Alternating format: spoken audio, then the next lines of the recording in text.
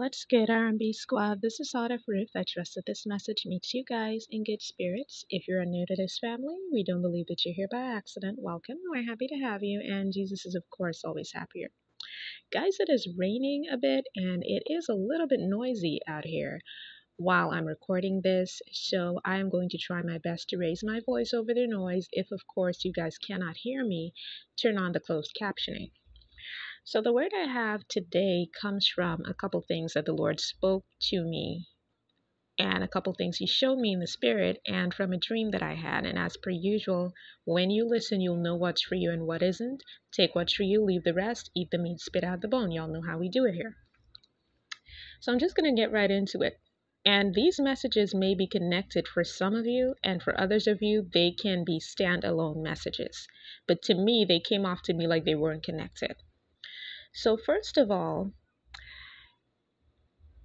for someone, it's somebody that's coming around you right now, and they have a romantic interest in you. And this person, the Lord is saying that this person, they say all of the right things and everything they do seems right at the moment, but it's all sweet nothings. This person really isn't all that they present themselves to be. And if you stick around long enough, which I hope you do not, I hope you take heed to this. If you stick around long enough, you're going to see for yourself that this person is just full of empty promises.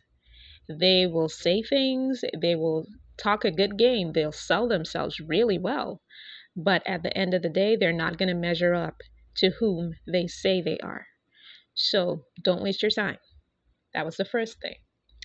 Secondly, I had this dream, and in the dream, I saw that there was this meal being prepared. And the people who were preparing the meal, they were missing some seasonings from it.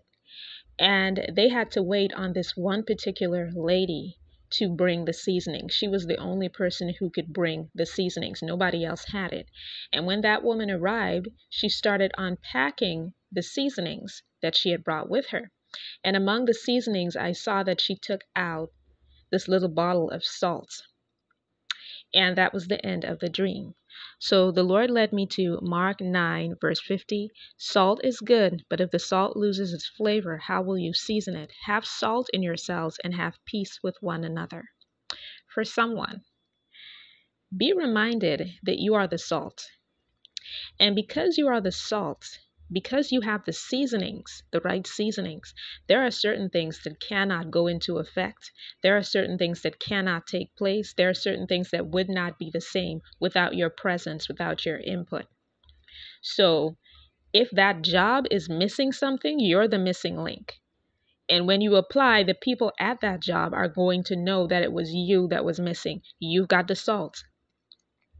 If there's a particular ministry and something about it is lackluster, it's not reaching its full potential, and you're about to serve in that ministry, you are the missing ingredient. You're what's going to take that ministry to the next level.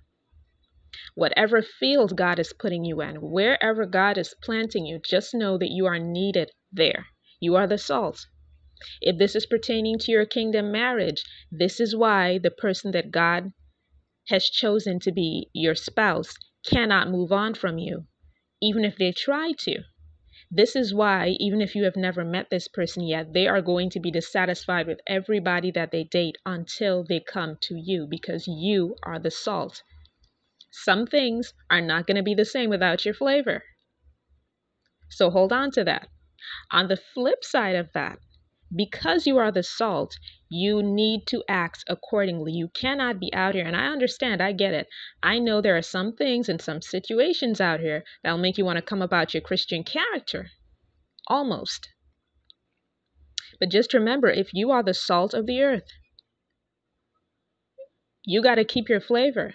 You cannot have anybody taking away from the flavor. Make sure that you have salt in yourselves, regardless of what the situation is. So that was for that. Then for someone, there's something that God has been putting in your spirit for some time. He's been showing you in the spirit realm and giving you hints that this thing is so, but you don't have any concrete evidence of it in the natural. You're about to receive concrete evidence. For some of you, it is going to come in the form of something written, a document. You're going to receive concrete evidence, hard evidence. For some of you, it's going to be a video showing and proving that this thing that God has been showing you in the spirit is actually existing in the natural, or this thing has actually occurred in the natural. So you're going to receive the proof you're looking for something. So I hope this message blessed someone. I love you guys. I will be back with another word as soon as the Lord releases me. Take care.